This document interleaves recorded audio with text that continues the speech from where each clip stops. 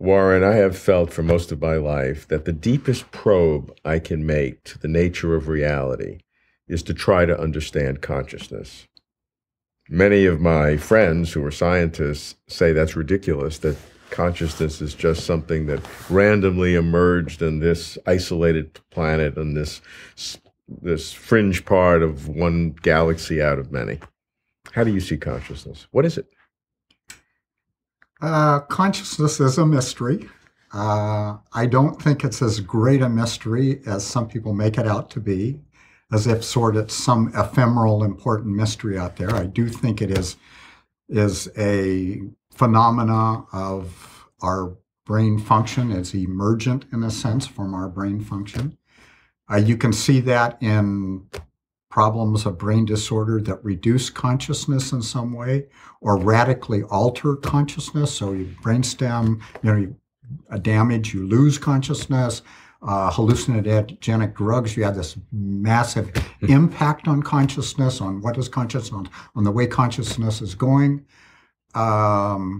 You eliminate systems that would allow for the understanding of language, and consciousness now gets altered, at least in the sense that certain kinds of things cannot be represented in consciousness.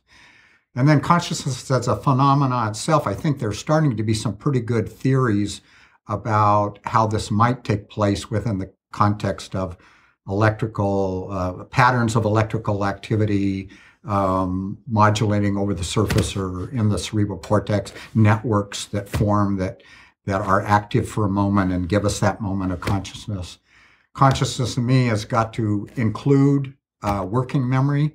That is, those things we hold in mind at the moment in order to manipulate them in some way, and that the usefulness of consciousness for our action in the world is, I think, something about the apparentness and reality of both the current and the remembered in a way that allows us to work these together in order to act in the world. I really think the problem for human brains, for human beings, is action in the world. And so I don't think consciousness is something out here divorced from its engagement in regulation and manipulation and formulation of action in the world. So we have to act, and our consciousness allows us to maybe even run a scenario of some possible action in the future while I'm sitting here doing nothing. But it is nevertheless kind of linked to action, I think. So you don't see consciousness as something that can really exist other than this relationship relating to the outside world? No, I think, yes. I don't even think if it's imagined to the outside world, you don't have to physically do it. Yeah, I mean, I think that what we do when we imagine something is we're basically running an action scenario offline. Right. But it's nevertheless run in systems that otherwise engage the world. So if my consciousness is to imagine playing with my granddaughter at home, I'm running a scenario of action in the world offline, but nevertheless engaging those systems in my nervous system that would be active were I actually there doing that, or seeing what I would see and hearing what I would hear and feeling what I would feeling if I were doing that. I can go with you the whole route. Everything that you say, I totally agree with you. But I think you're leaving something fundamentally out. And that is, you are impoverishing the phenomenal, internal, subjective, first person, any phrase you want to use, feeling of what it's like to do all of those things. Because I can imagine a zombie that has no consciousness doing all of that, including the need to interrelate because of some behavioral patterns that need to improve its relationship for its own self-subsistence, etc. But I don't need any of the internal feelings. Would a zombie have an imagination?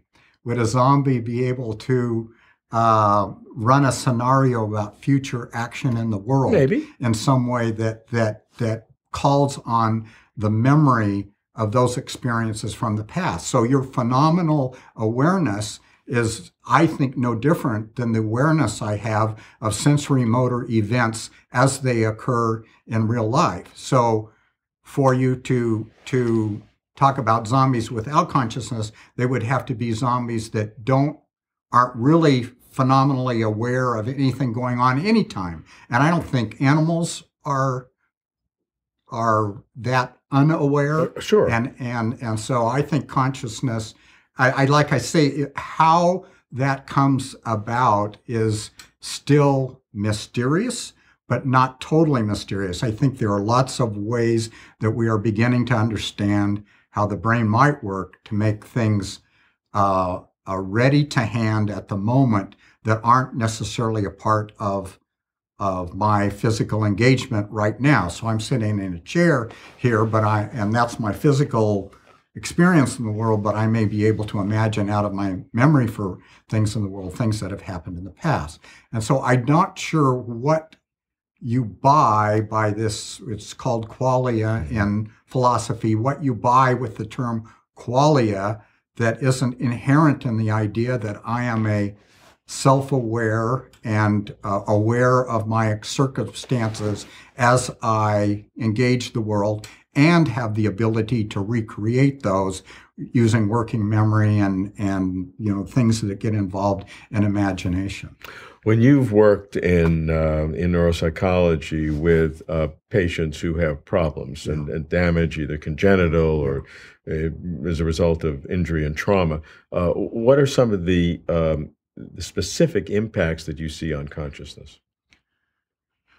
For me, in the context I work with people without the major structure that interconnects the two cerebral hemispheres, the corpus callosum. They have been born without that, so it's a congenital abnormality. 200 million neurons are just not there. The two hemispheres are not well connected. They're connected a little bit, but not well connected. And they have they can be in the normal range of tested intelligence, but they nevertheless have issues. And they have issues, for example, in the understanding of the second order meaning of language. So if I use a metaphor, a person without the corpus callosum understands the concrete part of the metaphor, but they may not understand the second level of meaning or how that second level of meaning actually applies to our conversation right now. Well, in that case, then they're plenty conscious, plenty self-aware, but there's a whole lot of stuff going on that would be part of the consciousness of somebody with a corpus callosum, which might also involve some emotional engagement in the situation because of that they would not be a part of their consciousness. And I think you can work that down in neural systems to things we would be less and less aware of if we had a more impoverished nervous system, either because of brain trauma or brain damage or because of phylogenetic. Yeah, you can use the same argument to go to. Yeah, you just kind of work it down. There's less that you are consciously aware of. Right. And so I really think it's amount of information that can be present, interpreted, an interpretive set. So their self-consciousness, I think, is slightly different because they don't represent themselves in this quite as sophisticated a way in this social relationship.